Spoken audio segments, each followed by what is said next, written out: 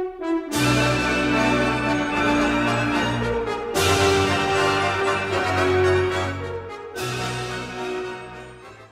musical review is unbelievably challenging for the actors. The music itself is very, very difficult.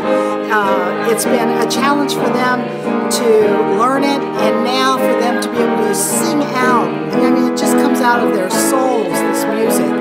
Once they sing this, you kind of go, oh my gosh, it's like angels singing, and it's true. This has been a really special show. This is a wonderful group of people, fantastic singers. Everybody's very professional. We all work really well together, and I think we sound pretty good together too.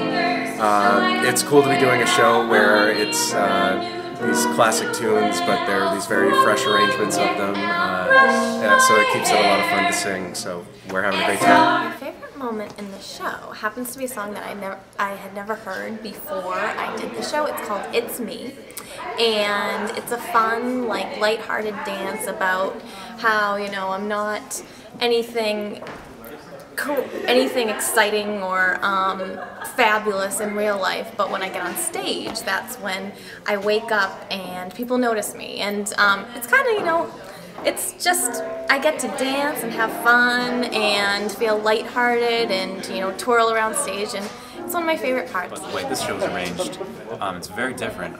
Songs like Some Enchanted Evening, for example, a lot of 5-part harmony, counter melodies, just really tricky things. So you know, the songs, they don't sound the way you expect.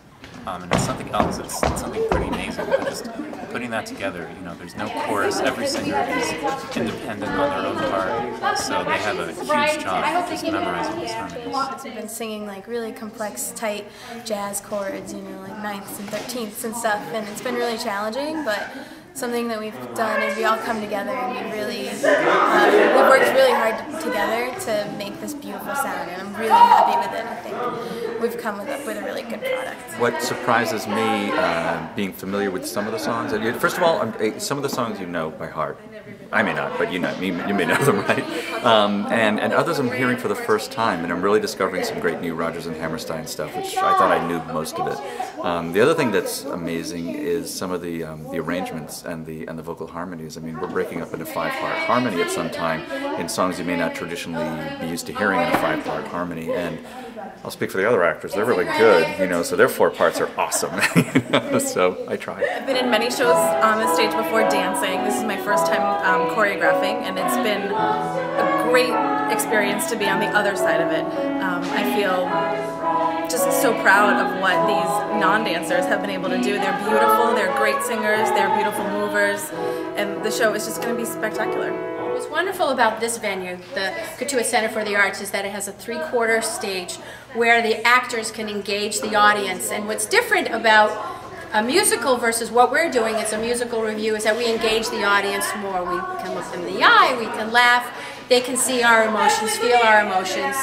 And what else is special about this setting is that it's intimate. And I'm very impressed that the audience can sit, have a drink, relax, feel comfortable, and become a part of the show. So it's really wonderful. My biggest challenge was to make sure that the audience was entertained. I hope people realize this is a cabaret show. This is, pretend like you have to think about yourself being in New York, maybe in the Rainbow Room, and you got these great actors, and they're coming on stage and they're doing all these lovely numbers. It's a love story through music. There's no dialogue, so that even makes it more fun yet challenging. So I hope everybody enjoys it.